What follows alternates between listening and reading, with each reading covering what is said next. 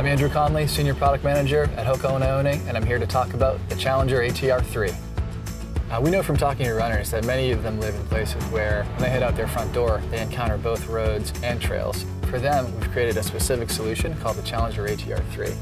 The Challenger is built to have the responsiveness associated with a road shoe, with the durability and traction characteristics of a trail shoe.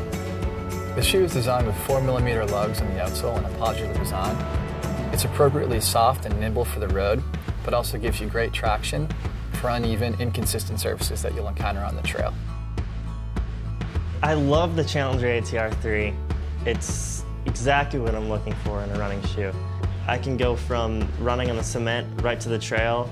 The tread is perfect. I'm not slipping around everywhere. And also when a puddle comes around or something, I'll just run straight through it, other than just trying to jump over it and hurt myself.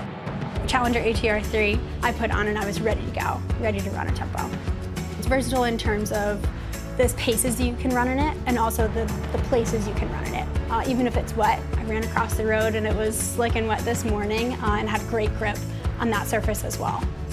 Compared to a traditional road shoe, the upper is designed with more rugged, durable materials to give the wearer a little bit more support and stability in the upper, particularly important on the trail, but it's still a very lightweight, flexible design, so it can work for both purposes.